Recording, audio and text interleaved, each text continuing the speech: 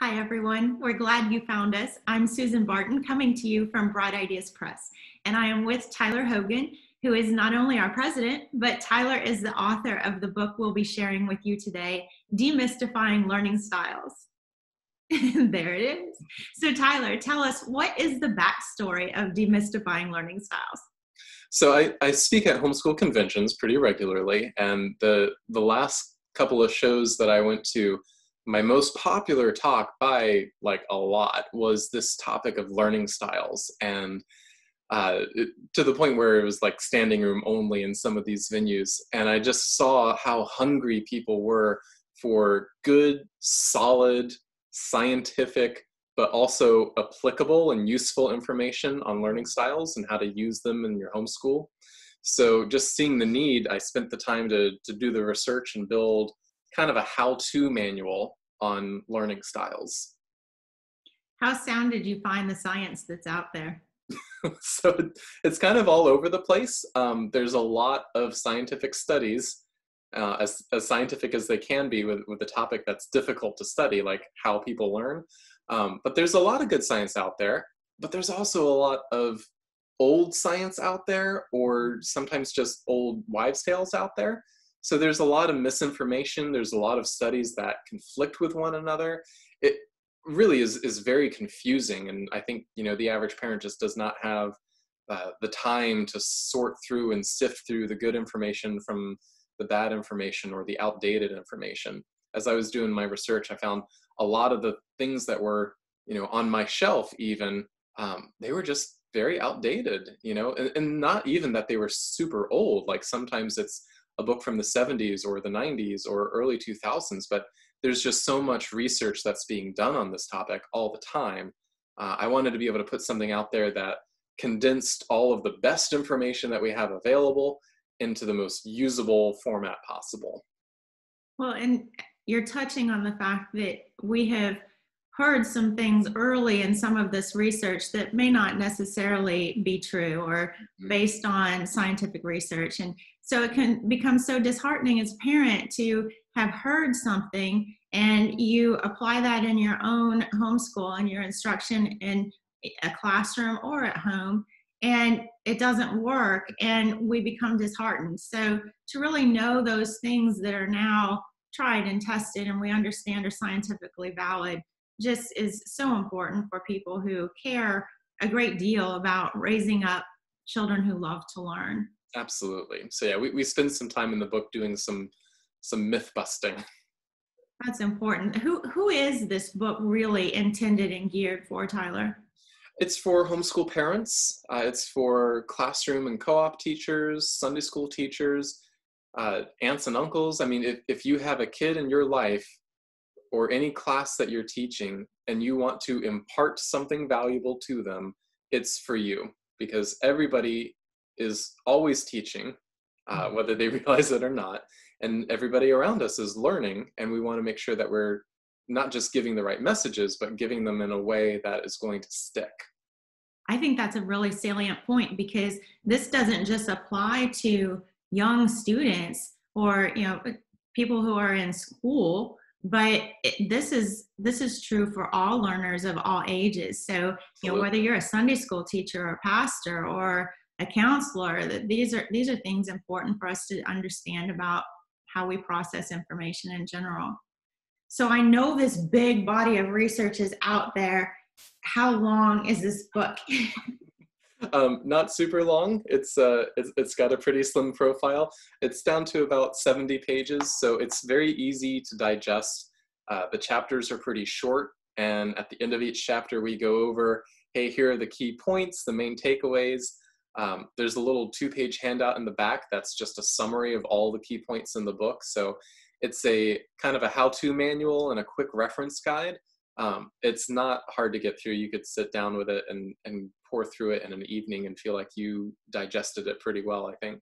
That is definitely a win. So what did you decide to include in the contents of the book? So it's got a number of different important concepts from neuroscience, cognitive science, and a couple of different major learning styles theories and models. So our first chapter, we talk about the power and the science of memory. So we talk about like, how do you make a memory? What's the process going on in your brain of moving something from short-term memory into long-term memory, and how do you dig that back out again? So that's chapter 1. Chapter 2, we talk about the power of concentration, and we talk about Dunn and Dunn's theories about environment and how they affect our learning. So that's kind of an easily overlooked aspect of learning styles is, well, what does our environment do to how we learn? How does one kid react to different environmental conditions in their ability to concentrate and process information?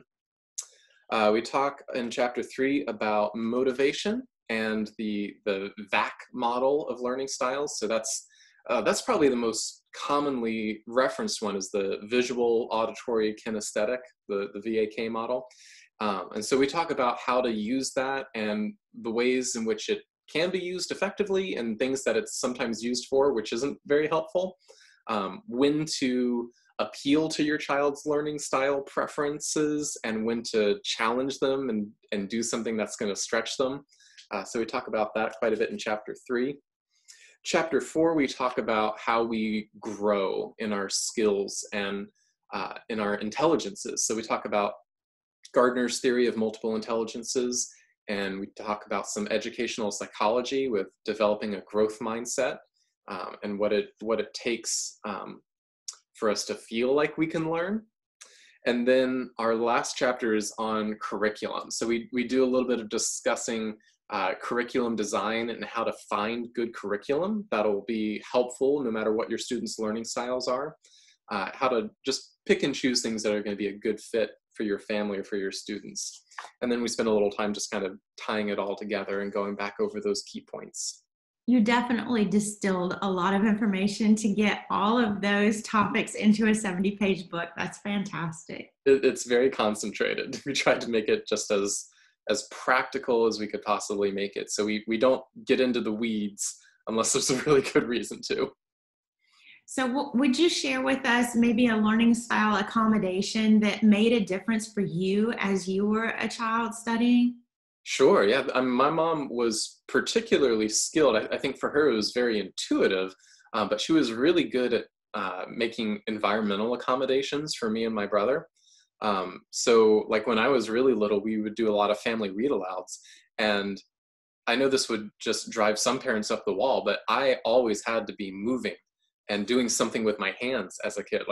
I was very kinesthetic in that way, but I also had strong auditory preferences. So I would be listening and absorbing everything that she was reading aloud, but my hands would be occupied with, silly putty or Legos or, just some quiet toy. And that kept me from, just going crazy and wandering around the room trying to do acrobatics while she was trying to read, and allowed me to be able to still have my hands occupied, but focus on what she was reading. So something simple like that made a big difference for me as a kid. She was able to get through way more books because she made that accommodation than if she was trying to get me to, sit still and be quiet and try and listen that way. Like that just doesn't work for everybody. Some kids have to move, some kids have to see, some kids have to process things verbally with you and interrupt you. And that's not because they're having poor social skills. That's just because they need to talk in order to learn. So there's lots of very little things that can make a big difference when we start seeing them through this lens of learning styles. Well, I think that's one of the things that any sort of educator, whether you're a homeschool parent or you're a Sunday school teacher or whatever it is that has brought you to demystifying learning styles, that you'll have this aha moment that you can make the slightest adaptation to your approach and yet have a really significant impact in the reach of your instruction. Absolutely. Tyler, I'm so sorry. No, that's fine. Go ahead. Are you still speaking on demystifying learning styles? Yeah, I'm always up for either conventions or webinars. So if you're an event organizer and you want me to come talk on learning styles for a bit, feel free to drop me a line. That sounds great. Well, if you'd like to have a copy of Demystifying Learning Styles at your home, if you are purchasing in a retail environment, just visit any one of your favorite homeschool suppliers and check for Demystifying Learning Styles by Tyler Hogan. If they happen to not carry it, send them a line and say, hey, I saw that you have Bright Ideas Press products, but I'm looking for Demystifying Learning Styles, so that they can get that in stock for you. If you have any challenge whatsoever finding what you need, just send us a note at contact@brightideaspress.com and we'll be glad to point you in the right direction. But if you happen to be someone with, if you're an admin at a school or a teacher or even a leader at the church, or if you have a co-op and you would like to introduce your faculty, your leaders, your teachers to the concepts of some really solid science behind learning styles, give us a call and we'll help you get a volume order placed directly with us. Again, contact@brightideaspress.com. Tyler, we thank you so much for just seeing the need and taking the time to weed through this data for parents and teachers of all types. So thank you for having. It was a pleasure. I mean, I've got 5 kids of my own, and I want to be a good dad and a good teacher to them. And I know all of us want to be better at our many jobs, our many hats, and hopefully this book can help make a difference for you too. Thank you. I appreciate your time today. Thank you for joining us, everyone. Thanks, Susan.